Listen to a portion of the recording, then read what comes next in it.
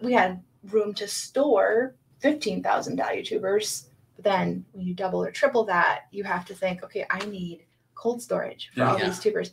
Yeah. I need access to that cold storage. I need a way to organize it. I mean, I can organize a cabinet of things a whole lot easier than I can organize 3 storage containers. And what kind of technology do we need for all of that? And Leo here, your host of the Building Bellingham podcast, and thanks for stopping by the studio. Pour a glass of whiskey or local beer, take a sip, kick those feet up. We're going to dive into what it means to be a business owner, what it means to be a member of this Bellingham and Whatcom County community, and what it means to find peace and balance while running a badass, high-octane, local, iconic business. Let's jump in. Steve and Sarah, welcome to the Building Bellingham studio. We're season 4, episode 5. I got it right, Tiffany. I got the episode right. But thank you for joining us. Yeah, thanks for having us. Yeah, good to be here. You know a little something about flowers, but specifically dahlias. Triple Wren Farms, you're here locally in Whatcom County. Run me through a little bit more about who you are and what you do and what problem you set out to solve. Okay, so we're Steve and Sarah. We run and own Triple Wren Farms here in Ferndale, so just about 10 minutes north of Bellingham, but we're in Bellingham almost every day, so we are in a great place in the county to be able to reach out to lots of places. We started our business in 2012 as a cut flower farm, actually really just as a hobby and an experiment, and then we needed to turn it into a business when people wanted to pay us money for the products we were creating, so we did, and then it's a good problem. Yeah, it is a good problem to have. We didn't really know where this business would go. We wanted to create something beautiful. We wanted some side income. We wanted to just explore it. Actually, before we started our business, we didn't even think about the fact that there were flower farmers, that there were people who grew flowers. They show up, right? Yeah, well, I guess I had this vague notion that farmers who grew vegetables also had a patch of flowers. And I don't know. I don't think I really thought it through. It's just a thing. But it's $1 billion industry. I mean, or billions of dollars. Yeah, it is. Billions, yeah. It is a huge thing in the world, in Western Washington as well, because as many of you know, in Skagit County, there's probably the biggest tulip grower in the United States or in North America. Can't miss it. No, they're dahlias.com for goodness sake. So Tulips.com. Oh, sorry. Yeah, they're not dahlias. That's your website. Yeah, no, I wish. We're probing out there right now. If whoever owns that, they know us and they're not selling. Yeah. In Skagit County, there's tulips.com, and they have all kinds of amazing things that go around their own industry, and that's creeping up here too. But we grow dahlias primarily now, but in the beginning we didn't. We grew maybe 50 dahlias our first year and 50 sunflowers, and more than that, but a few hundred sunflowers, a few hundred zinnias. We just planted everything we could find seeds for and explored it. Our business has changed so much in the past 10 years. It is a little bit breathtaking. Our heads are still spinning a bit, and we probably will change just as much in the next 10 years. You know, when I first started, I was watching other small business people who change their business model frequently. And I would think, oh, they really don't have it all together. Or, oh, they need to get glad we're not like that. But what I know now is that was not true at all, but rather they were agile and aggressive at finding what was the best course of action for their business for whatever reasons it was. Yeah. Right. Yeah. And that's key. And it has turned out to be key for us as well. Let's go back to that point where you narrowed it down to dahlias. You had how many different varieties of flowers on your property? Oh, well over 100 different varieties. And were they random choices, or were they pretty, I like this flower, or I think this, or more, was it like this, I like this flower and it is easy to monetize as well? Yeah. I think there was a different variables into why we grew what we grew at first. I think beginning really was, like Sarah said, was more of a hobby or more of an experiment. We were babysitting somebody's property. Was it a flower? It was property? Not. It was an orchard. Okay. So I was trying to understand how to grow apples, how to keep them healthy. I didn't know anything about that. Do you eat a lot of them? Is that? Yeah. You have to test a lot. Way too many. Yeah. Made a lot of cider. Yeah, it was good. But in the midst of doing that, Sarah kind of picked up on this whole opportunity because it was some land that wasn't being used, and then we were given a blank slate to do whatever we wanted to do. I thought we would grow vegetables, and I would take those to the farmer's market, and that's how we would Whatcom County has many, many good vegetable farmers. I am not one of them. Yeah. So she grew flowers and we sold every stem. Meanwhile, we fed the rabbits and the other pests and occasionally got a carrot or two out of the patch.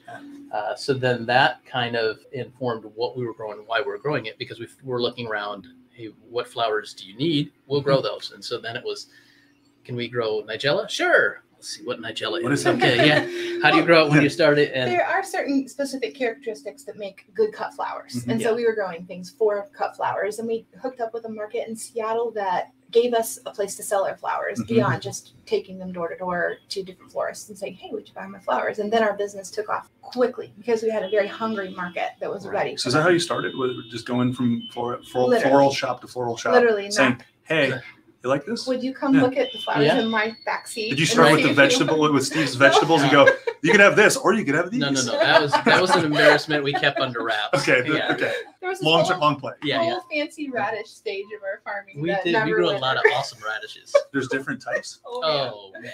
But we grew probably that many. We probably grew 7 or 8 types just ourselves. Yeah. Oh my. You learned something new every day. I just thought there was one radish. It's it's yay big and it's red and that's it. That's all I got. Yeah, in the very beginning, that's what I figured about apples. The guy was looking for somebody to manage property, and he said, would you consider doing this? And I said, I don't know anything about apples. I said, I do know there's red ones and there's yellow ones, and I think there's green ones. Yeah. Now I can probably give you about 3 or 4 dozen varieties, and there's probably about 800 to 1,000 that are recognized cultivars. So apple business is a serious business in Washington. You walk down the stand at Bellwood and you go, oh, what is this one? They're all different. Yeah, that's crazy. Yeah, so I'll taste different too. So you were knocking on doors, and how was that experience for you? Well, this was in 2012, and every florist I met was super nice. They didn't always need what I had, but they were encouraging. They're like, we would love to have more locally grown flowers, and they were very generous in telling me types of flowers they wanted to have, and so we tried to grow those, and we were just, our business was growing slowly. We can look at year over year, percentage by percentage. It never regressed. It was always growing, but it wasn't until we started wholesaling, until we grew enough dahlias that we had extra tubers. We didn't want to plant them all. Dahlias do produce a little bit like rabbits, so they make lots of tubers if you grow them well. And we started wholesaling them to another retailer, and we're very happy to do that. I was like, you know what? This is great. I can sell my extra dahlia tubers for a few bucks a tuber, and I don't deal with any customer service or try to figure out a They deal with all that stuff. Yeah. And then after a couple of years, they stopped doing retail dahlia sales, and Steve said we should start a retail dahlia tuber store. And I kept thinking of all the big problems. And Sarah said, no way, we're not equipped for that. And I said, we're not equipped to grow flowers, but we're doing a pretty good job of that too. Yeah. Well, I mean, it was very overwhelming to think about all the technological pieces that had to go into that. And I wanted to do it really well. I didn't want to do it halfway. I wanted to make sure that we covered our bases and that we didn't, We kind of do everything on a large scale. Yeah. So I noticed. When we started, So we started and we sold out all the tubers we put in the store within just a couple hours. Yeah, pretty quick. Another good problem. Yeah. And then the next year we put 3 or 4 times as many in the store and sold out within a couple hours.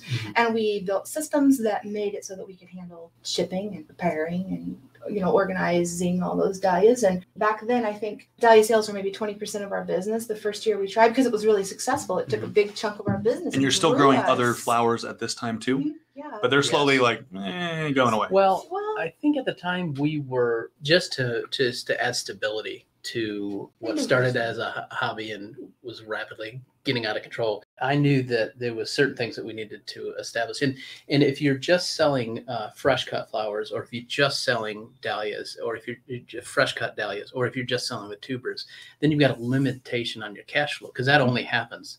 Like, we only have cut flowers in Whatcom County for the most part. Yeah. Very short window. May to September at best. Right. Mostly best. Maybe October. Maybe October. So storage becomes, timeline becomes an issue. Timeline, right? Because as much as you want a peony, if you wanted it in January, you can't get it. Yeah. They don't grow. Nowhere on Earth, or just yeah. nowhere in the Northwest. Well, you can't get it locally. Yeah. You can makes ship sense. it from Chile or Alaska, depending on the time of year, for sure. But then it's cost prohibitive, Yeah. right? Because then you're spending $5 just to get it here. Yeah. And then you got to charge for it. So we had a very seasonal business, Mhm. and growing dahlia tubers allowed us to extend that season quite a bit. How long can you store those for? We store them from October till April, and then we ship them. Do So they have to be cold, or what's the dark? There's a little bit of magic. Yeah. Yeah. I won't make you give it away. No, no, it's you have to store them in a super humid environment. Dark is good, so always a big Mhm. plus to keep roots in the dark, and they don't get stimulated to grow. And then about 40 degrees, you can have some wiggle room there. Yeah. Airflow, you got to control your airflow, you got to control your humidity, and you got to control your temperature. Those are the three pillars of dahlia storage. Yeah. So the first year we sold dahlia tubers, it was about 20% of our business, and now it's 99% of our business. And the other Everything else is just fun. 1% is I like that. agritourism and events and seeds and lots of other things that we do to have diversity. But there's just such a strong demand for dahlia tubers right now that it just keeps taking up the lion's share of our It's business. a little bit irrational, to be honest with you. That's okay. We like it. Yeah. There's nothing wrong with liking We're trying to irrationality. perpetuate that. Yeah. There's a point that I'm just kind of feeling out here where you had this, it sounds like you had this growth that was, or this scaling that was not really, you weren't setting out to scale. You started out with this being a hobby. Mm-hmm. And then really this is scaling without us intending for it to scale. And then there's a point, and I'd love to talk about this, where you go, okay, now we're intending to scale. Tell me about that transition from let's ride the wave to like, let's harness the wave, let's harness this and scale intentionally from here. Yeah, I think just it kind of goes hand in hand with, we didn't know anything about growing flowers, and we didn't know anything about the business of flowers, but we figured out the growing. Then we thought we figured out the business. And the more we kind of matured in understanding, we realized that the business of flower farming, or specifically selling dahlias, it's unique in that it's different from real estate, but the principles are exactly the same. Right. So tapping into that and understanding, there's a whole world of resources to help us understand what's going on a little bit better. And then that started to inform what we were doing and why we're doing it. Because you put something in the ground, you take care of it, and most of the time you're rewarded with a good result. But sometimes that's a little iffy. So now you got to plan for that. And that has to go into your general scope of what we're doing, when we're doing it, and why we're doing it, so that we can kind of protect from that.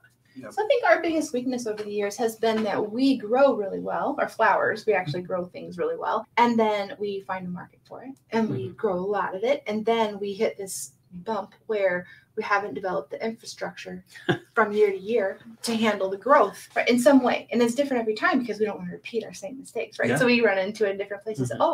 We don't have a barn big enough to process 900 bouquets every Tuesday, or we don't have enough employees, or we don't have enough capital for the gas that it takes to drive it where we need to go, or all those little things. So year by year, we worked those out, and I think that it comes in waves for us. Like we did this with cut flowers, where we committed to grow thousands and thousands of sunflowers for groceries, and then almost used all of our emotional, mental, and physical resources by the end of the year trying to make it happen because we didn't understand that we needed bits of infrastructure that weren't existing. And we saw that, and then we started doing dahlia tubers, and we had room to store 15,000 dahlia tubers. But then when you double or triple that, you have to think, okay, I need cold storage for all these tubers.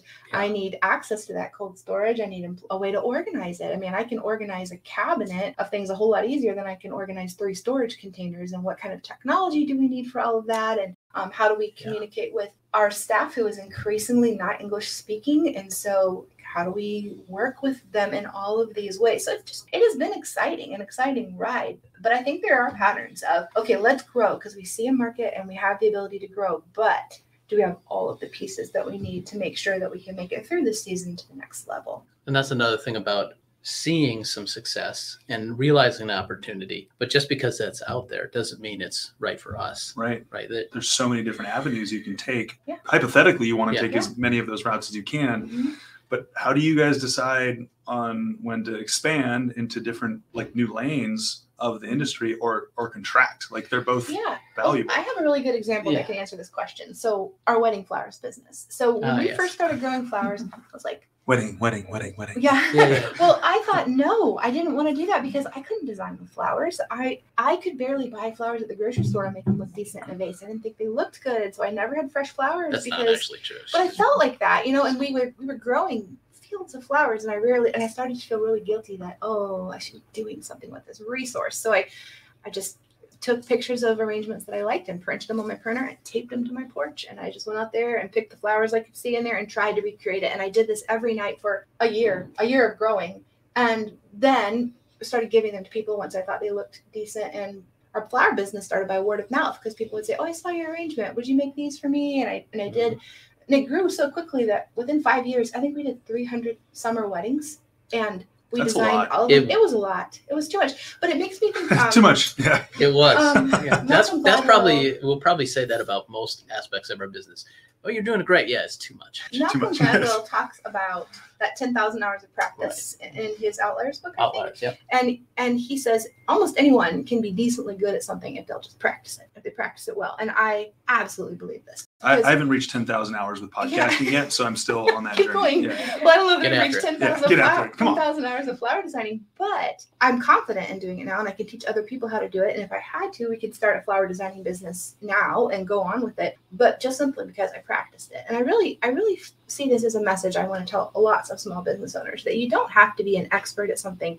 If you love it and you want to try it, you should try it and you should practice it and just see where it goes. You should just start and see where it goes.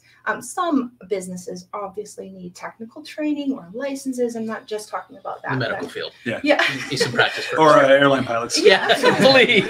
But like just things that you think you might want to use as a side stream of revenue or to turn it into your main source of revenue, I think you should try it. But we stopped doing wedding flowers because every Friday and Saturday and lots of Sundays we were weddings are a lot. Yeah, I wasn't with my kids. We now have kids that are 15 and 12, but 5 years ago they were late elementary school and we didn't have time to do fun things because we were forever with all the nice weather. Can't you just give them a flower or a toy or something? They did plenty of that. I would take them to an event and buy them a new Lego kit and put them in the corner and be like, make this. Show me what you can make, and it would work. But that you can go broke buying Lego kits. They were always expensive. They're still expensive. You just talked about creativity, and I just want to take a moment to talk about that because you both have this and I don't know you well. As we're getting to know each other better, in your story, something that I'm learning is that you have this willingness to try. You have this willingness to hey, give it a shot. Mm-hmm. What's the worst that could happen? Now, is this something that you were born and you had this innate ability to try things, or did your parents raise you in a way that was hey, go out and get dirty and bang your knee and figure it out? Normal relationships, one is a little bit more risky and the other one is a little more stable and more cautious, and it sometimes can go very, very badly if who's the pirate? Both of us. You're both pirates. Both of us are. We are not risk averse. We discovered that. We're let's try it. But we could fail miserably. Maybe. Yeah. Or maybe we could succeed. Yeah. You're saying there's a chance. Yeah. When you were a kid, you would dig up worms and sell them to fishermen, and you would breed guppies and sell them to the pet store owner. And I would go around and sell homemade stationery to my neighbors. And my parents found out that I collected all this money from my lovely neighbors. So you've always been somewhat entrepreneurial. But we finding problems, finding a solution. We didn't know what that word meant back then. No. Yeah, it's overrated. We call it entrepreneurial. There you go. Yeah. It's just overused. So, anyways. I was just curious. Yeah. Well, I think that is a hallmark of ours, that we are curious. We want to know how things happen. We don't want to just make money. We want to do something that's delightful. And we had this opportunity that I feel was such a gift, that we were in a place where there was some land that we could practice growing. We did not know what we were doing. We absolutely did not. We still don't know what we're doing. Don't let them kid you. We read every book and listened to every. We were listening to podcasts then. We used Google and YouTube a lot back then. And other people's blogs, I would just stare at pictures and think, how did they grow that? How did they plant that? What is that right there? And we just tried to copy it. And then we used And we were really excited when we found somebody that says, you can't do this. This flower is really hard to grow. Oh, really? Yeah. We're no, just say I can't. Yeah. So, all those things go into doing what we do now. Mm-hmm. as you go through life, the stakes get higher. Like, I really don't want to fail with a high schooler and a middle schooler, right? We want to make sure we have a stable life for them. So I think that the things that we try now are a little less risk averse than they were in 2012, but that's still running through our veins for sure. So balance, what does that mean to you? You're scaling a business. There's two sides. There's being a parent. There's being a partner. There's being a business partner. How do you balance all these things? Because I know I've struggled with these concepts at different points in my career. Whatever you want to tell me about it, tell me about your journey with finding some sort of sanity and balance. So the obvious response is, what is this balance you speak of? Yeah. Well, I think we went through this whole phase where we talked about what hat we were wearing. Like, am I wearing my wife hat or my mom hat or my, for a while, That's a good one. we were, or my farmer hat or my, and just sort of compartmentalizing those roles helped a good bit. I think at the beginning we were way off balance. We worked all the time. We just worked. We went to church on Sunday and we worked 24/7 all the rest of the days, But when your kids are super little and you're farming, you can just put them in a backpack or take them along with you and they love it. Yeah, it's like, it's not an unhealthy thing to be doing. No, but as they got a little bit older and they started having, wanted to play sports or do other things, we started realizing, we should have realized it before probably, but maybe. So we needed to have a little better work-life balance. It's elusive. It's really hard to find, especially if you do what you love. But just because you're doing what you love and you're working for it doesn't mean that it's healthy for you to do it all the time. Right. I think Steve does a really good job. Please don't think I'm making fun of you, but he has a really good job at balancing. She's making fun of you. No, Yeah, not. he's definitely He will stop and rest. He'll stop and do something that he enjoys, where I find myself having a harder time doing that. Not out of guilt, but because Just my favorite head down. thing is to Yeah. work. I love it. Yeah. I can avoid all my other problems by just working. Yeah, that's fair. but Sorry, I couldn't handle that. Sorry, I couldn't. Yeah. Do it. I just have to work. Yeah. But Sorry, we can't come to your podcast. Yeah. We got a farmer. Yeah, we got a farmer. Yeah, it's a reasonable excuse. Yeah. when we were first married, I remember one Saturday, Steve was like, let's go do this fun thing and then we'll come back home and mow the lawn, do the chores. And I was just like, We got to do all that first, and then we. Who are you? Yeah. Because You've got boxes to check. I know. Yeah. So, but I think as we've grown together in marriage, this year we'll be married 18 years. All right. We've been business partners for over 10 years. I feel like we're rubbing off on each other in that way. And it's a good thing to find balance, because I don't think either one of us is very balanced. So you're finding balance and imbalance? Yeah, maybe that's a good way to put it. We're finding balance. I was just trying to sound cool in that moment. Yeah. Yeah, it doesn't sounded mean very anything cool. what I said. It didn't work. Completely flopped. No, Truisms. Yeah, Say there you truisms. I can see where that is, because what feels balanced to me and what feels naturally balanced to you is actually imbalanced, and moving out of our comfort zone and finding something that is truly more, I've just been putting my phone down at a certain time every night, and I mostly have my phone so I can work, so I can tweak stuff in the website or answer questions on social media or be an email or something. And I started putting it down, and I found myself walking around my house like, Doesn't like being put down. no, like now what do I do? I mean, all the chores are done. It's like the Ring of Power from Yeah. the Lord of the Rings. Come back to me. My precious, my precious. But I'm making myself go through this exercise right now. Just, well, who knows how long it'll last. Yeah. But because I'm wanting to open up other ways to find better balance, work-life balance is a cliche, but for us, it's kind of like family life balance for now. And I guess when our kids are more grown up, it still will be somewhat, but we just want to be building relationships with people, not just living our life to make money or to make a successful business or to meet, we talk a lot about relationships. Like in the summertime, sometimes we have to just stop and go for a walk in the flowers, sort of like a mini Sounds date. really rough. I feel bad for you that you have to Well, I mean, we have to start calculating the flowers and go and enjoy the flowers. And when we're walking in those flowers, we have to put our phones away and put our notepads away, because when we walk through the flower field, hold on.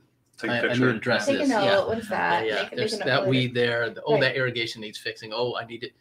No, we got to stop that and just enjoy. Right, because we have almost 1,000 varieties of flowers to manage. We have a crew that we Just share. dahlias. 1,000 Yes, just varieties. dahlias. And we Dahlias, do grow yeah. about 100 other flowers. We co-plant for biodiversity and also so people will see how good our seeds look with our dahlia tubers. Let's go down the And science just road. because Yeah. we can. Yeah, because you can. Yeah.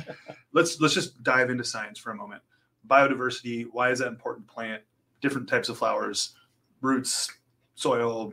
Tell me about all those things. That's all I know about Go flowers. ahead. Yeah, well, I think the initial maybe the biggest payoff for biodiversity is pest control or the health of the plant.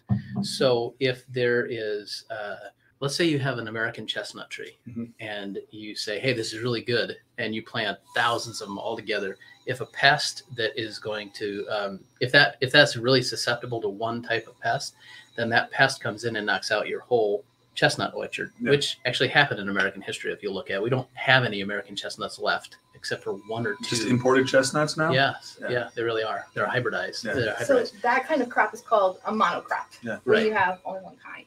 Right. And then this war that's taking place against big ag, quote unquote, that's part of the argument. This actually has a little bit of truth. If you plant 10,000 acres of wheat, well, let's just say this. Whatcom County, we grow a lot of raspberries, which is a fantastic crop. They grow really well here. But let's say we just went ahead and grew nothing but raspberries here. So covered the whole county. Yeah, there's a couple of problems with that. Number one, all of the pollinators and everything that relies on food for raspberries, that's a short window. Yeah. So they make a lot of food during, especially the bees, right? You hear those bee wars, right? So the bees make a ton of honey when raspberries are in bloom. But then the raspberries stop blooming and they put the fruit on, and there's no more food in the raspberries. So now those pollinators got to find something different. So if we had let's say we grew all roses, there would be a lot of food for the insects and for the bees and for everything else while they're flowering, and then they stop flowering. Then what happens to all that? So if there's no overlap, the There bee you go. population disappears. It's part of the problem we're having with our European, because we don't have an American bee that we keep in colonies. It's a European honeybee. So managing that is important. And that's why a professional beekeeper will take them and they'll start them in California, and they follow what they call the sap trail or the fruit. It's basically a pollen trail. Pollen trail. Yeah. So when the almonds in California flower, that's where the bees are. And then all of a sudden there's another crop, and they move all the bees over to the other crop, and it just keeps coming. It comes right up here to Washington, to Oregon, to our pears, to our plums, and then to our apples, to the cherries. And so there's this little track, and it's that way because they're looking for maximum production, right? But even in our small ecosystem here, we're looking at having a healthy environment. So all of the other things that depend on food and the different things that we're growing, we overlap them for the benefit of everything else. And then also, if we struggle with a particular insect and we have dahlias planted right next to, let's say, dill, something loves to eat the dahlias, they don't like the dill so much. And then, you go into different types. So it helps us manage that. And also pollinators balance each other. Not every pollinator is good in the sense of pollinators are good because they help us make fruit, right? Not just fruit to eat. But not every pollinator is good for every flower. Right. Some bugs that are pests for flowers do also pollinate, and there are ones that we consider beneficial pollinators and ones that aren't as beneficial, and they balance each other in the population. So we give them all different kinds of environments. But also, it's not just bugs or insects, but it's disease that can attack a certain kind of plant and won't attack another kind of plant. And so we are basically, you probably learned in 8th grade about crop rotation, right? You don't grow potatoes in the same field. Not at Roosevelt. Not at the Eckstein Middle School in Seattle. We were learning about urban planning or something. Oh, well, that's valuable too. I'm just kidding. I don't know what you're learning. But you don't grow potatoes in the same field year after year after year, or the pathogens that attack potato plants become endemic in that soil, and you rotate your crops if you're a good farmer. This is why you'll see farmers around town pulling out raspberries after, I think it's 7 years, generally a number of years, and they'll plant something different there for a while, or they'll take because the soil's still good, but you have to rotate. You got to. When those things take something out of the soil. So potatoes take something different than winter wheat or the raspberries or one of the rotational crops.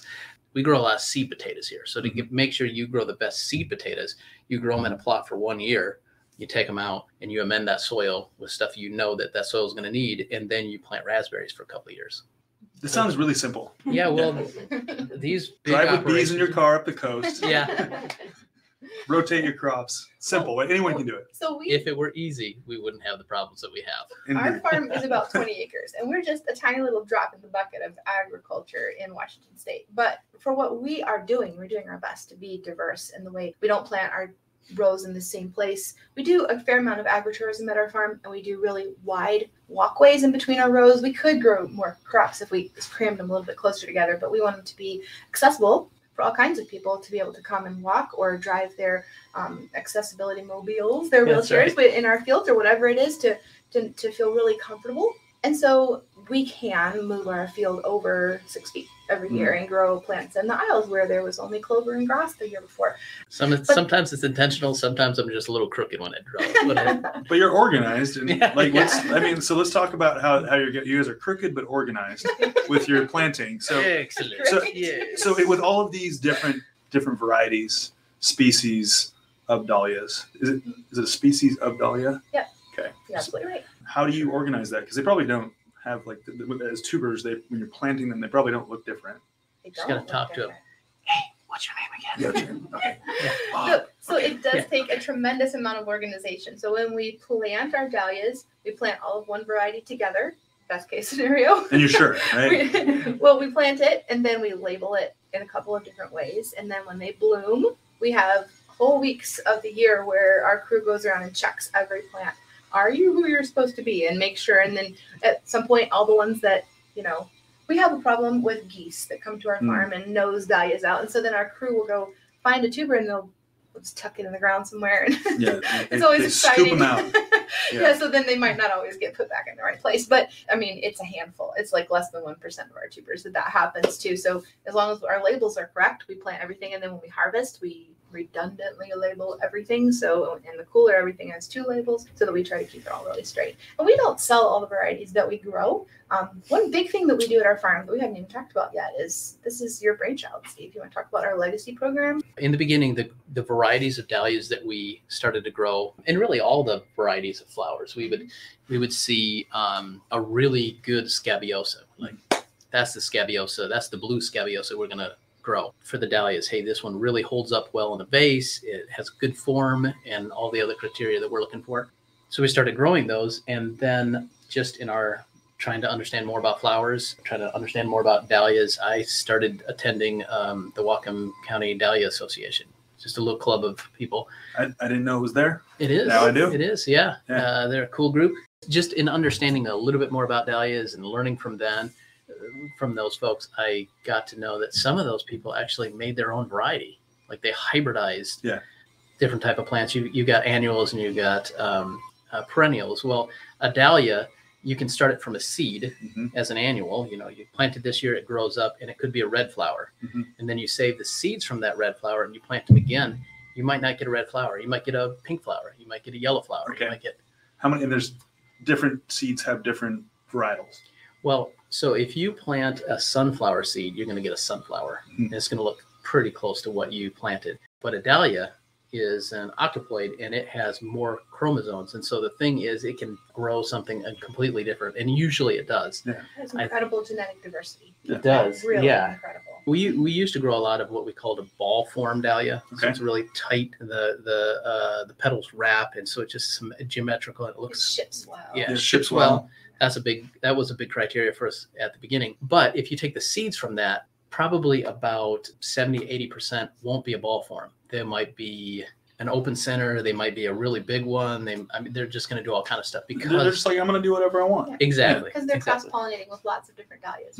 Right. You have to take the tuber or part of the plant and grow that to get that same dahlia that you were looking for. So most of the people in the association are on the older side of life.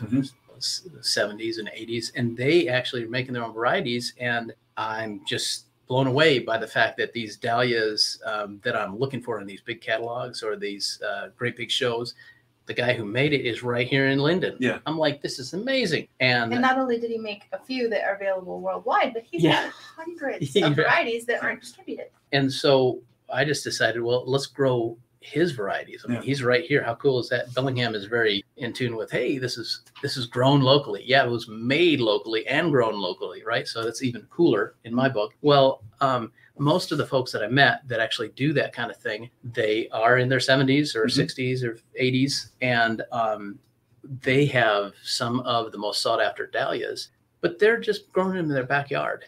And once they make it, and they sell a few, and then somebody else sells a few, and then it goes to a company, maybe a farm like ours, who might grow a couple hundred of them. Then it starts to get out there. But the person who made that dahlia, they're not really profiting. When my farm grows 1,000 of this, I am partnering with these guys, and I'm saying, when I sell one of these tubers, I'm going to give you $1 for everyone that has your name on it. Everyone that you created. So now They're just doing what they like to do, and that's come up with these cool, odd dahlias, and they're giving it to me, and I'm selling them, and I'm giving them checks every year. So they're happy. Yeah. Expand their crop. We grow it out, Right. and then we market it to our customers, and we ship it, and they don't have to worry about anything besides the royalties. So they could patent it. That's a really great question. There are areas of the plant world that plant propagation has strict patent rules. Roses are really, this hardly exists at all in the dahlia world, and we're trying to, from a grassroots level, change this. Because they can't recreate the same. Most people can't recreate the same dahlia, right? No, I mean, you can't. But the thing is, so if you, I'll just take a name of a popular rose, David Austin. That's a popular garden rose that people would know if they grow roses. And if you start selling that, if you start propagating those roses and selling it, you could be in a lot of trouble. So there are dahlias like that everyone's like, this is my unicorn. I wish I could just get this dahlia. Right. But even if they were to get it, if you bought your wife a David Austin, if the nursery is doing what they're supposed to be doing, they're paying a royalty back to the David Austin company. Eventually it will get there, but that's not happening. So Steve's idea was, let's do this in a way that can benefit these creators. And it has been such an awesome thing for our business, because these people aren't just interested in sharing their dahlias with you or with us, but their knowledge as well. Yeah. They're natural mentors, and they are incredibly generous with letting us come and look in their fields, and they want to know, what do your customers want? And we want to know everything that they have. We just are learning so much from them, and just benefiting from their years and years of experience in life, as well as their dahlia knowledge. So it's the problem that you solved. It's the problem that your business solved, which was connecting the creator. Because not every creator, there's so many amazing creators out there. Not every creator is a business person or wants to be a business person. Well, and that's the thing that we hit on very early. Only a couple of them were actually selling at any scale, but it was all small, right? Yeah. They put 20 in the ground, and next year they're going to put another 20 in the ground, and they sell whatever they don't want to keep for their own field. So it's very limited, right? And meanwhile, everybody's like, we got to get that one. But then the second thing is, there's some people that want to create it, but they don't want to talk to people. Yeah. They don't want to sell to people. They don't want to have to, okay, you want 15 of this, you want 2 of that, and you want 1 of that. That's too much work. I'm just going to go out in my garden and garden. So we take over that aspect of it, and like she said, we kind of grow a lot more than just 20. Yeah. And then we ship them all over the United States. So it's been really great for us to get to know these people better and to help them get their creations out into the world. Yeah. And so it's also a way for our business to not just be profitable, but do some good in the world, like do some social good by helping these people have, augment their retirement. But we also are trying to be really careful with them and help them. We are not financial advisors, and we're not giving them financial advice, but we are helping them realize that they may need some financial advice as their income increases. So it's just been, there's a lot of room for this to grow for our It's a good two-way relationship. Yeah. It's a good problem to have. Yeah. This check, is this going to mess your pension up? Okay, Yeah. well, then you should talk to somebody who deals with money, because we can't. Don't deposit it yet. Yeah, that's right. And just hold off on Go talk deposit. to someone. Yeah. But it is an exciting problem to have. It's a good way for us to speak and lean into their lives. I want to shift into demand.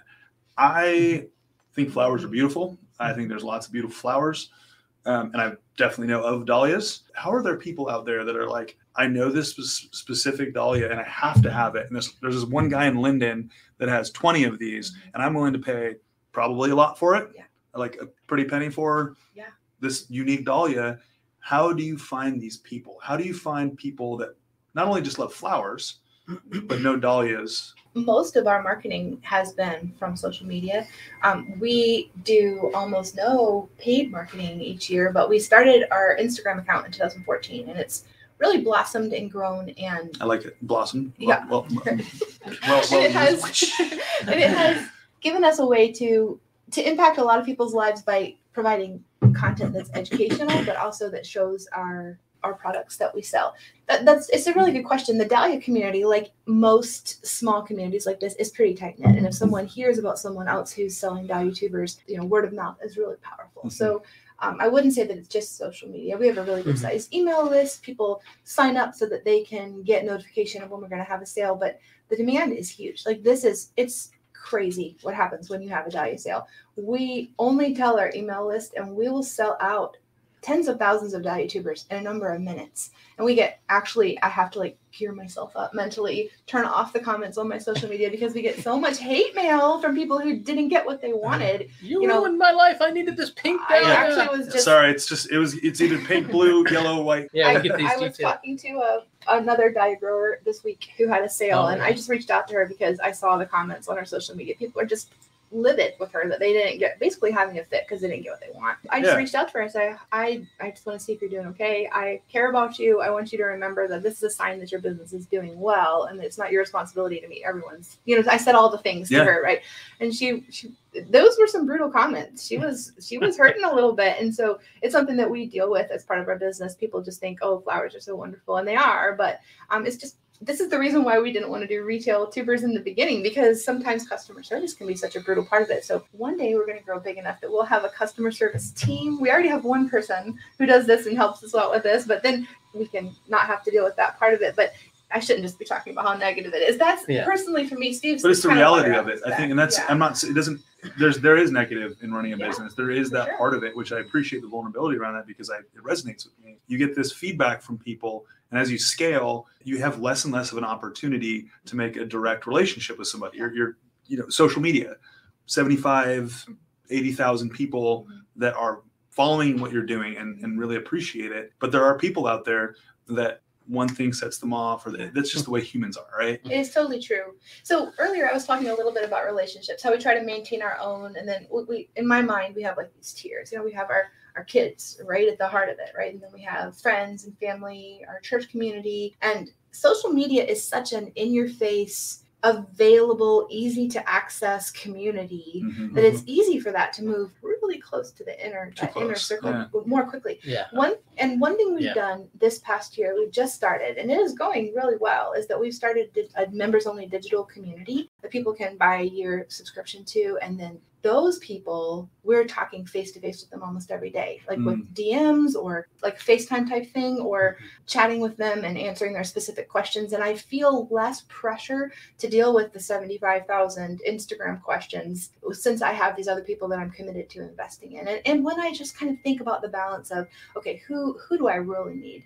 If my daughter needs me to help her with something personal in our house, that's way more important than answering this question from someone who's squawking really loudly on my social media or on my phone. My daughter might be asking me really quietly, and it's super easy for me to get that twisted around the way it shouldn't be. So anyway, we've tried to put in some protections against that, but it's an intentional decision to think about outcomes versus feelings for me every day. And with social media, the people that are making the most noise or being the most malicious, it's such a small percentage. You just pay attention to them because they're the ones that are just rah, rah, rah, but it's just a small percent of a percent. And then you look at everybody else, you're like, well, everybody else they don't have the same problem. No, they're loving it. They're saying, thank you so much. This is the best Dahlia tubers we ever got, or this is the best service, or you're the best company. And it's just these two people or these three people over here that are rah, rah, rah, rah. And we're really committed to dealing with those people kindly. They deserve kindness, and they deserve a response. A response, right? But it's just what I have to be careful of is not letting that tilt my thinking. And not spending 4 hours on that comment and only 30 seconds on this comment. And it might not be 4 hours that we're working on it, but 4 hours that we're obsessing about it, right? Right. We is very generous. Well, I'm obsessing. It doesn't. Staying in our lanes helps too, because where that does kind of wound her personally, it doesn't really wound me. How did you grow that filter? I mean, did you start out with a filter like that, or was everything created equally when you started, and then all of a sudden you had to you just became more aware of what the priorities were as you grew your mission, vision, values for your company? I definitely think we grew into it. And I do think as you just mature, I mean, as we mature in our relationship to each other, some things that some things about Sarah that in the beginning of our relationship, I really appreciated. Now I realize how much more I appreciate it, even though I was very appreciative and I loved the person that she was. I know now, okay, I still love the person that she is, but I might need to protect her from those malicious comments because she doesn't weather those storms very well, where, you can really say anything you want to me and I just don't care. But so I think at the beginning of our business, like we would be like, oh, there's an opportunity, let's go for it. And we would dive in head first. And sometimes not fully analyze all of the pros and cons of it. So exciting. Somebody says, wow, you guys do great stuff. Could you supply this? Sure. But saying yes to this opportunity, you by default are saying no to some other things. So really kind of looking at that and saying, oh yes, this is an opportunity to make this person really happy, to fulfill their, to serve their need. But that might mean that you have to say no to 15 other people. Well, now you have to start weighing, saying, well, is it fair to my business that I'm trying to keep healthy to say no to all these other opportunities just so I can service that one customer? Maybe sometimes, and maybe no sometimes. And so just having a mature perspective and a mature system that says, okay, I got a request to do this. Let me ask my business partner before I just say, yeah, we'll do that. Yeah. Well, it works both take a ways. hike. Like I have this really, the moment when I decided I wasn't doing weddings in King County or Snohomish County anymore was I was driving to do a wedding at a tree farm in Issaquah.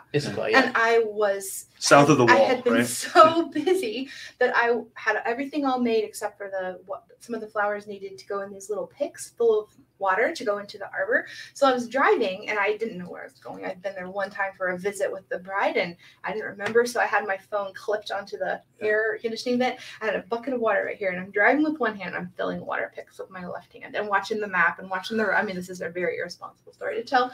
Yeah. But if there's any law enforcement, the traffic, we don't ever do that anymore. Filling water picks, just one-handed. And the traffic got really thick and the car in front of me slammed their brakes on and I slammed my brakes on and my phone went boop, boop, right into that bucket of water. Well, I had no way to know where I was going anymore because my phone was dead. And I remember stopping at a casino gas station and finding a payphone. There was still a payphone and finding a quarter and calling Steve like, can you please MapQuest my place to me? And I was also listening to the kids in the background and it just was like this moment of clarity when everything kind of chinked into place. Like, why am I doing this? Sure, it's profitable, but what's it costing me? And so those kind of moments are good because they can help you realize decisions you need to make in the future. Like, I could do this, but what will it actually cost me? Well, yeah, and I think maturing as humans, but as business people too, there is a little bit of, I guess, self-aggrandizing or something. Yeah, I can do this. I can do anything. I can operate on 4 hours of sleep while I'm doing this, and then at the same time I can do this and this and this and this. Those chickens are going to come home to roost. Yeah. Right. And obviously we had to buy another iPhone. Yeah. Just little things like that. Or again, saying yes to all these kind of opportunities that seem great. And maybe, you can beat your chest and say, yeah, look what I did. If you just step back, you're like, boy, if I wasn't beating my chest so much, I could do something way better that would serve more people. And it would just be smarter. And be more of your ideal customer as well. I think there is a sort of frenzy that happens at startup, right? For any business, there is a pace that you figure out which. Throwing a bunch of spaghetti at the wall. Right, but that's not sustainable. So to try to keep doing that 10 years or 20 years into your business, I think that's where you're not going to be that's beyond being agile. That's just you're not going to be healthy. Right, and it limits you too, right? Yep. Your business can be very profitable while you can handle all the work, but then inch deep, mile wide versus mile deep, inch wide. I think I got that right. Yep, you did. We're going to say yes anyway. Sweet. Yeah. I finally got something right. Let's talk about brand. Social media is a big part of how you communicate your brand, which you guys have done an amazing job with, just scrolling through. I feel like I understand, you get to know the people behind the brand, and that's how we operate. And it really means a lot to me when I see another brand that's going, look, this is who we are. This is how we operate. We're human. We want to show you what we do. We want to show you that we're local, whatever the mission, vision, values are. So you guys have done an amazing job with that. Coming from someone that has, 1,200 followers on Instagram to someone who's, but the whole point is, let's talk about brand. How did you come up with the name? What was your launch angle with Triple Wren Farms? Did you say? Our launch angle, that's great. Yeah. We didn't have a launch angle. We didn't understand any of it. Well, you did. We did, but we didn't know what it was. Yeah, there you go. It was it wasn't pointing into the ground. It was pointing at least somewhat off the ground. So we needed to name our business because we needed a business license because we needed to cash a check. Okay, so we were like, it's always about money. Our head, like, what are we going to name this business? We didn't even know. I'm going to tell the story. Okay. I clearly remember Steve standing in the house to me and saying, well, this isn't going to go anywhere anyway. Just call it Triple Wren, because our son is Steve the Third. We call him Trey. It's his nickname. So he's the triple. And our daughter is Chloe Wren. So her middle name is Wren. So Triple Wren. Just call it that because that's cute and that'll be great. And I just think of that a lot. This isn't going to turn into anything anyway. Yeah. So you were being just a doubter. She always rubs it into my face that we're like, well, we need to get a business license. Well, a business license, I think at the time was $19. Yeah, $19. I'm like, we're not going to buy a business license until we actually have cash flow. Yeah. Well, it makes sense. So. And he wasn't being rude or unkind. It's just like literally we bootstrapped our business. We used our tiny tax refund and I sold a musical instrument so we could buy our first seats. Like we were literally poor as church mice. We had risked a lot to move here from the Southeast for a job for Steve, a contract job that ended up ending after about 2 years. And we were just like about to move back east because we didn't know what else to do. We were like when we started farming. So we saw a spark of vision of where this could go. I don't think we thought it would go where it is today, but as far as our angle, I kind of knew that social media existed and wasn't really a part of my life.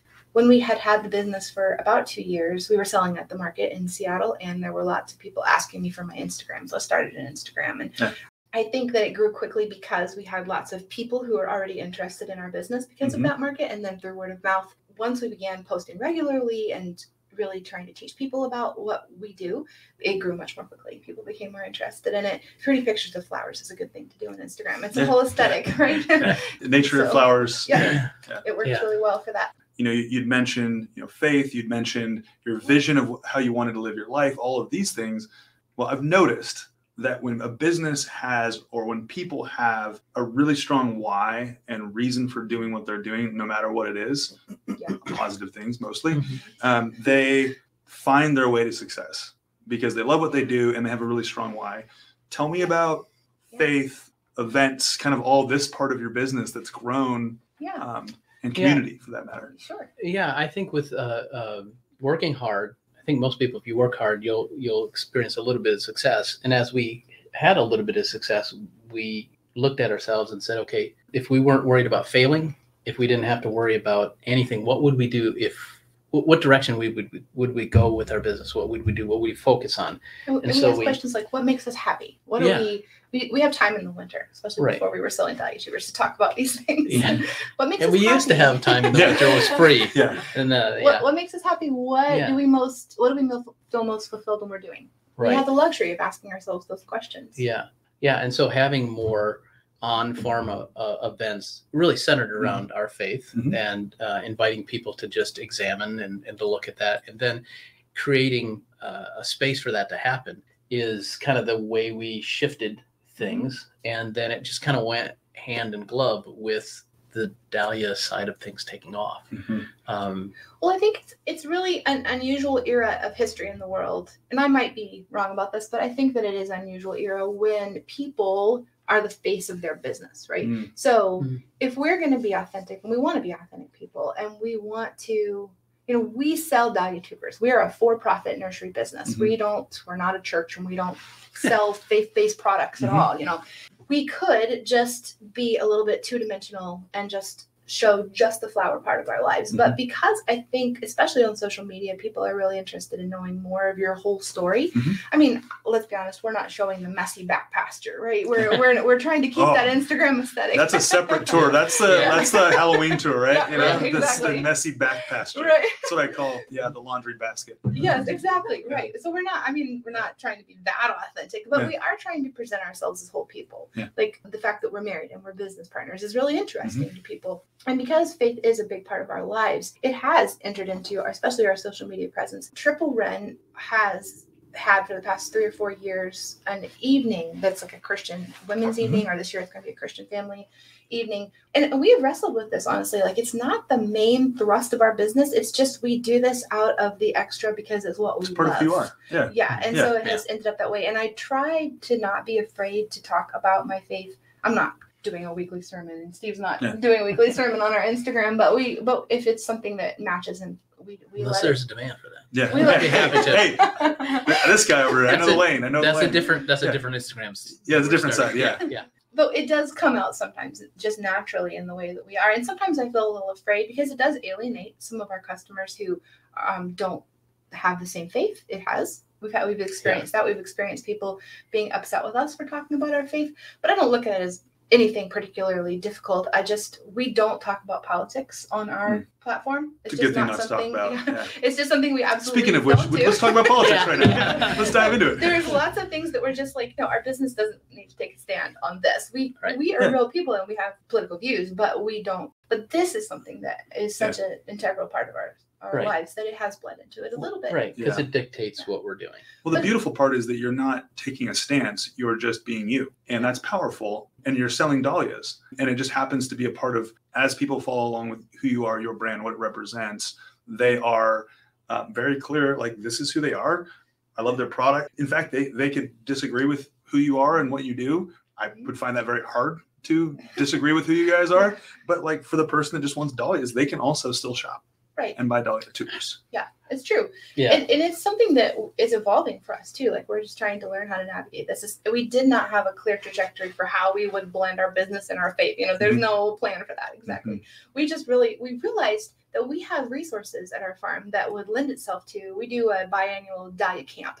People can come and just get 3 really intensive days of learning dahlias in our field because it's perfectly set up for it. We have illustrations of what to do and what not to do. We have a classroom situation. It's all perfect. But there's other events that fit really nicely in it too. We do a yearly dahlia festival where usually we have between 1,500 and 2,000 people come through the farm over a weekend, and they pay $10 to get in, and then they can, if they want to pay to pick flowers, they can. But they just really want to. It's kind of like the tulip festival, only a much smaller scale and way prettier. Yeah, less traffic. Less traffic, and instead of having a field of yellow, we have 15 different types of yellow. I know where I'm going next year. You need to come, and we've actually shifted it in 2023 where it's going to be 3 evenings, so it's all at golden hour. Maybe we should set the tone that there is tons of traffic, so no one, only the right people show up to it. Well, we do usually, and we don't have to deal with Seattle. Our neighbors on Zell Road, thank you in advance. Yeah. They're so patient with us. They know it's just a short time. But we sell tickets, and we usually do sell out because we do have limited parking, so we can't just keep it open for everybody. Our neighbor is so kind and lets us park on the edge of his field, sometimes in his field, depending on where he is on cutting hay. He's so kind. We have just been surrounded by, and that's the thing that I think we really have a lot to be grateful for, that as we have grown in this business, we've had colleagues and friends, new friends here in Whatcom County, and neighbors who have just laid into our lives in such a gracious and kind way. We wouldn't even own the property we have now if it wasn't for a farmer neighbor who was near us when we were babysitting at the orchard, who told us about an opportunity, and we were able to buy the farm we have now. So So let's talk about the events really quickly. So it sounds like you're monetized. They're monetized. So people pay to show up. It's production. There's things happening that you pick. But it's not the most profitable part of your business, I'm assuming, because dahlias seem to be pretty profitable. Yeah. But you do it for community relationships, getting people in person with your brand, even with the ability to market to 75,000 plus people. How powerful, on this scale of profitability and awareness, brand awareness. Tell me about why you started doing these events, like why it was important. It's not, you could maybe scooch the rows over and do more dahlias and that would make you more money, but you found this need to connect with your customer. Yeah, it's again back to who we are, right?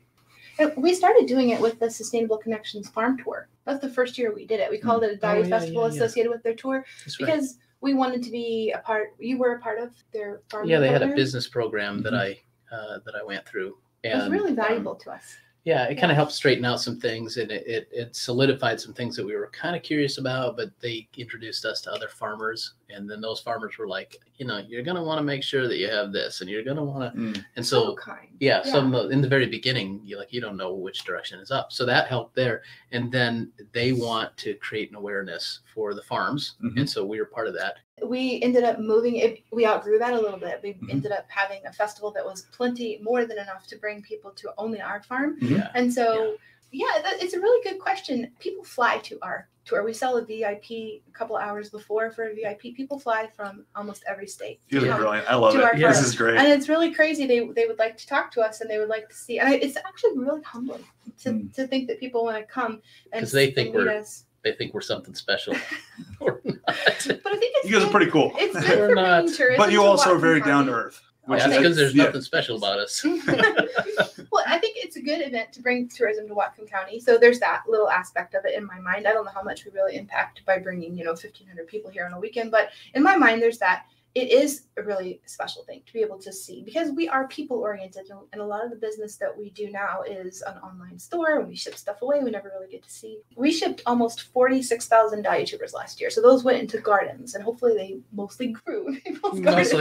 Well, at some point it's on the user, right? Yeah. It's a user problem. We have user error. Green baby flowers all over the country. We only ship in the United States, but it's really special when we get to have people come and they are able to, and it's really fun to watch them enjoy what we've created at the farm. We tried really hard to make it a beautiful place. Our slogan is that we share beauty. Actually, not just that we share beauty. We changed it. We want it to be share beauty so that you, Leo, can share beauty too. Right. So I love it. Meeting all those people and listening to their stories, and a lot of them kind of shared personal, like, I was going through a really hard time, and person in their family was sick, and they really kind of went through that hard time enjoying the beauty of the garden, and we're part of that. So it fits really well with our farm because our crew also gets to see people enjoying the flowers, which is really special for them. They work really hard for us, and we work hard right with them, but we get to see the emails and the back end of the social media where they don't always get to see that. So they get to see people, and then it just means good hygiene for our farm if we're keeping it weed free and just cherry so it's ready for the festival. And keep it a lot cleaner if you got visitors. You clean your house before people come over. Yeah, right. It's so true. And then also just like we want to make sure that we see and observe and get feedback from people about what they enjoyed seeing most, which varieties they not behind the keyboard. That's important too. In person, people are a lot nicer. Yeah. For the most part. For marketing. A lot less bold. Yeah. They're talking to my face. They don't really. Yeah. They're looking at the shirt and they're like, man, he's wearing a flower shirt. He's bold. I can't be as bold as him right now. Well, also it's a great shirt. It's just really great marketing because it's sort of like window shopping. And they are like, oh, look how beautiful that is. I've got to have that. And then they tell 2 friends about it who tell 2 friends about it. And then we sell out sales really quick. So tell 2, they tell 4. That's right. Yeah. Let's see if you can sell 16 of your friends. Yeah. Let's talk about the future. You've talked a lot about adaptability and having this admiration for businesses. At first, they don't know which their compass is spinning all directions. But then starting to realize that companies that know how to adapt and grow do have a direction, and that direction is morphing with the world and the way the world's changing. What's the next morph, evolution, growth for your business? What are you wanting to scale back on and scale up on? What's your vision for these next year, 5 years? Creators. That's kind of the evolution that's kind of the change. So instead of growing 10,000 of this red dahlia that you can get all over the United States because everybody grows it, we're growing this dahlia here where there's one farm in the United States who grows it because I just got it from the originator last year, and now I'm growing it. You can't get it anywhere. Right. You can't. Else. And we make a really sweet deal for our hybridizers. If we are the ones who exclusively release their dahlias into the world, then we give them a very high percentage of the sales for the first 3 years so that they have a motivation to let us be the ones to be that first exclusive distributor the first year. Yeah. So it's really, as we bring on more and more, and Steve is such a good relationship person. He's built these relationships at the Dahlia Society and then had a chance to go to these people's homes and bring me along and get to meet them. But you're just such a friendly, lovely person that I think that you're well set to you are. Steve's shaking his head for those that are listening along right now. He's denying it. He's grimacing right now. So 2012 to now, it's been a journey. All of this has been a journey for you guys. There's a lot of people out there that maybe didn't have the same lack of ceiling on how they thought, creativity, but they have a really good idea or they have a passion for something or a why to do something. And for those that are listening, a lot of them either are excited about hearing about local business owners and what they do and their story. Others are listening to get some motivation to start their own business. So in a nutshell, what's some advice that you would give someone in either one of those stages of life? Just start. Do something. Yeah, like Sarah was saying earlier, if you want to make whatever, do it. Find out what's involved in it. And if you fail, that's not really failure. That's just, if whatever you do doesn't succeed, that's a learning opportunity.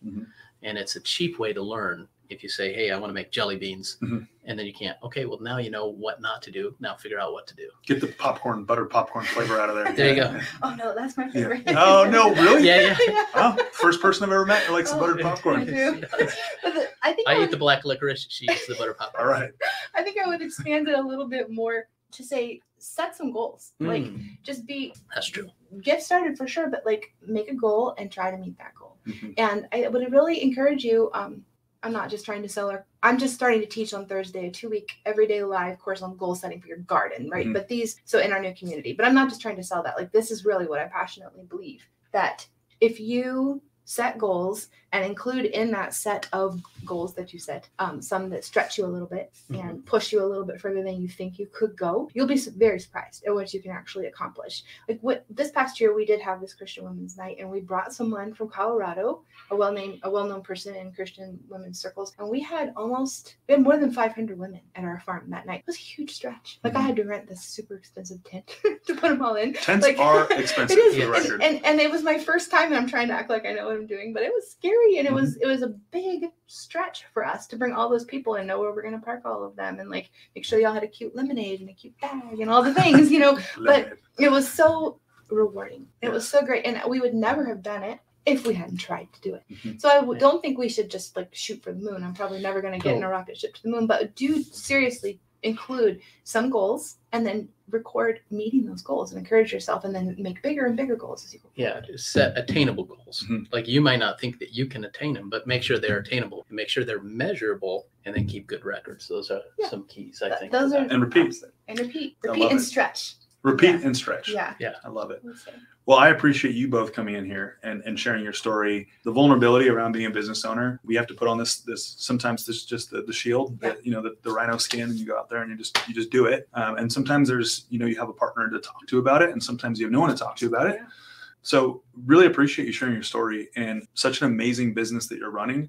You should be very proud of what you've created for a community, for the creators, but also like I just absolutely love, and this gets me excited about why we do this, which is you just tried. You didn't really know what you're doing at the start, but you're willing to try. It's really inspiring. So I appreciate you coming in and telling your story, because this is like my monthly, I know Tiffany and Coop, we get amped up monthly. We get to meet with people that are really rad and have just tried and gone out there and been relentless about their goals. So this is episode 5. We did it. I appreciate you coming into the studio. Thank you. Thank you for having us. Thanks for having us. Building Bellingham is a community podcast exploring leadership, challenges, failure, and mindset with entrepreneurs right here in Whatcom County, Washington. You can be the first to hear about upcoming guests by subscribing to the Building Bellingham Facebook or Instagram pages, as well as the Building Bellingham YouTube channel. This episode was produced and edited by Tiffany Holden. Our videography is done by Cooper Hansley. Community projects are by Taylor Beal. To learn more about the team behind the podcast and to download our media kit, check out our website at www.livebellinghamnow.com or search Cohen Group NW on Facebook, Instagram, YouTube, or LinkedIn. From the whole Building Bellingham podcast team, thank you for listening.